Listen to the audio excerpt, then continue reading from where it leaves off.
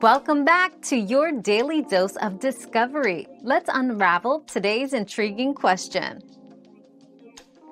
The cost of an MRT card in Singapore, specifically the Adult Stored Value Smart Card, is SGD $12. This includes a $5 non-refundable card cost and $7 worth of stored value.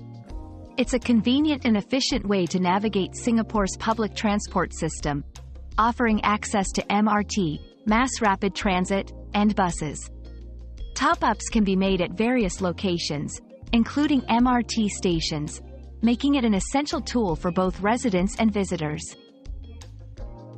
Your daily dose of discovery ends here, but the journey of learning never stops. Subscribe and join us again for more answers tomorrow.